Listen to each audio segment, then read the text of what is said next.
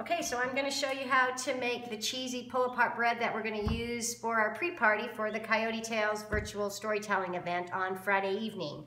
So you don't have to do it with a mortar and pestle, but if you do, you're going to get better flavor. You could also just use a Cuisinart if that's easier for you. But in here I have basil, garlic. To that I'm going to add capers and Kalamata olives. And with a mortar and pestle, you just kind of do a rocking motion. And you're just grinding it up. And this does a much better job of releasing the aroma and the flavor. And you just work that around a bit. And again, you don't have to do it this way, but I really like the mortar and pestle. I think you get a much better flavor. But once you mix it up, you're just gonna add it in here. I've got mozzarella cheese, feta, a little bit of Parmesan, some cooked spinach, which I just cooked in the microwave and wrung out. I'm gonna add that. A little bit of olive oil, and some chopped sun-dried tomatoes, and sliced red onion.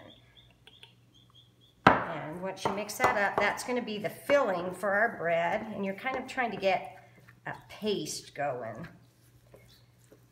And then, if you've been working on your sourdough while you're quarantining, this is the place to use it. But if not, any artisan loaf will work.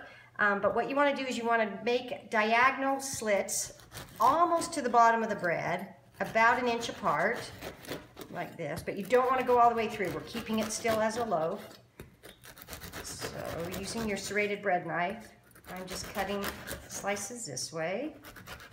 And then you're going to rotate your bread a 1/4 turn, and again, go on the diagonal. So you're kind of getting a crosshatch pattern. And go as close as you can to the bottom without going all the way through.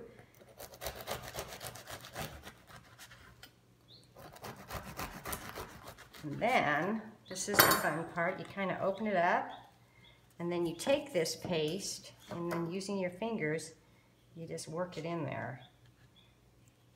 And this is a great recipe. You can do this on your barbecue or in your oven. You can prep it early in the day and have it ready to go for the evening. But you're just going to stuff it down in there, trying to get it in all those nooks and crannies. It's a little bit messy, but super easy. And you could substitute, like if you prefer blue cheese, I mean, you could go blue cheese and caramelized onion and pear. You can use different kinds of bread. I put pine nuts in this, but you don't have to if you don't like the nuts. But once you get it in there, and you want to get it worked down in, I like to sprinkle with just a little bit of olive oil.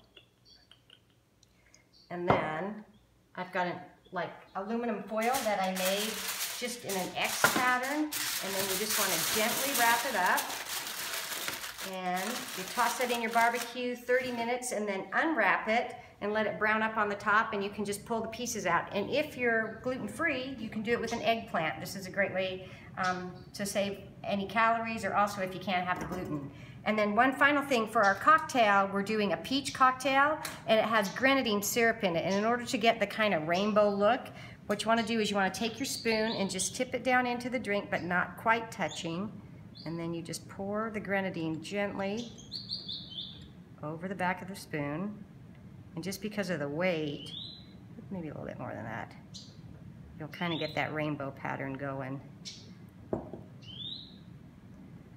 Just like that. So I hope you guys enjoy the show, and thanks for doing the dinner party.